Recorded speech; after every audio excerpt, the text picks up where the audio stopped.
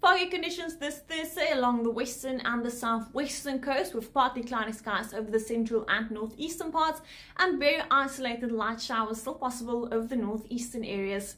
On Friday, we're still seeing foggy conditions along the western and the southern coast. It will remain foggy the next few days in these areas. Morning fog now possible over the central and eastern parts of the country, but then dry and sunny conditions for the next few days across the country, with foggy conditions into Friday evening along the eastern coast.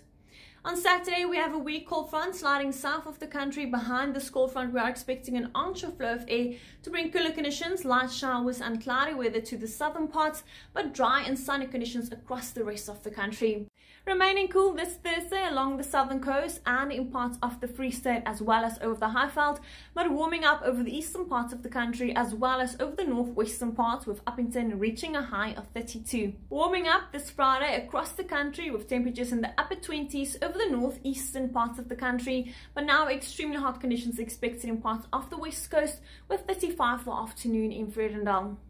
On Saturday, we are seeing cooler conditions along the southern coast due to that onshore flow of air, but warm to hot across the rest of the country with temperatures above 30 in KwaZulu-Natal and warming up to a maximum of 29 in the afternoon in Pretoria and Johannesburg. Mild conditions along the southern coast on Sunday and cooler conditions now in parts of the Eastern Cape and KwaZulu-Natal, but temperatures around 30 expected over the northeastern parts and hot conditions in parts of the Northern Cape, with Uppington reaching a high of 37.